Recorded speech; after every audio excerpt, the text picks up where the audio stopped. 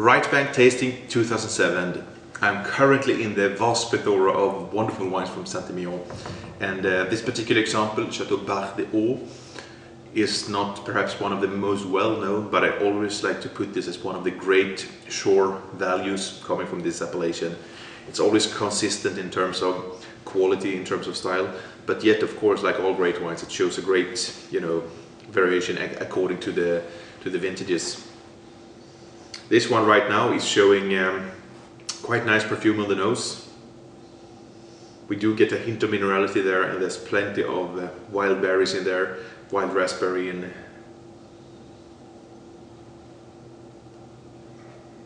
well, quite well integrated with a touch of everything we like in there. Hint of spices, hint of tobacco.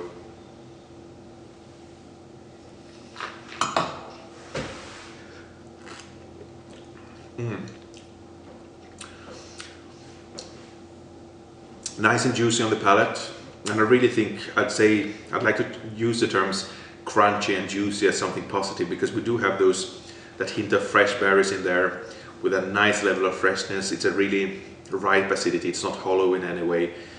Finely integrated tannins, it's quite soft in terms of tannic structure, and I'd still like to put this within a quite medium bodied frame, but a great purity of fruit and a really nice and coherent finish.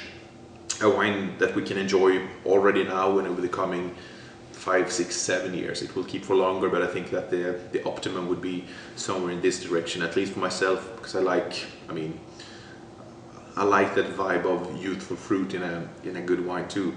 And as usual, when we do have this level of structure and complexity in a wine, I prefer to enjoy it with something not too complicated in terms of food. So, we can talk about entrecôte bordelaise, we can talk about nicely grilled Côte de Veau. So, Château Barde Haut 2007 from Saint-Emilion.